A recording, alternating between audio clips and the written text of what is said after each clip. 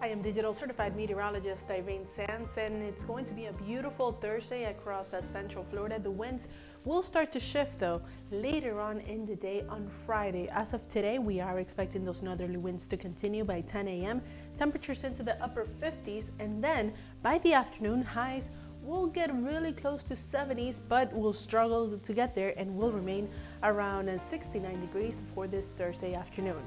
Now, just after midnight, temperatures falling once again into the mid 50s, some regions into the low 50s, and then by Friday morning, well, the temperatures will be into the low 50s area-wide. Expect another cold night across Central Florida, but temperatures will be rebounding just in time by this high pressure system that will continue to move eastward. We are not expecting rain, but all these showers and some thunderstorms too will be moving offshore across our area. Well, conditions will remain mostly stable even with the high pressure system moving away from the area. We will start to see a few more clouds moving into Central Florida, those cumulus clouds, and this will be just in time for the weekend. Temperatures are going up as this high pressure system moves east and provides easterly winds across the area.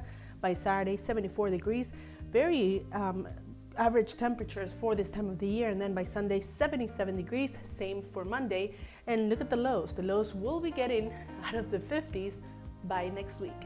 I am digital certified meteorologist Irene Sands. Of course, you can get the latest weather by downloading our free WFTV weather app.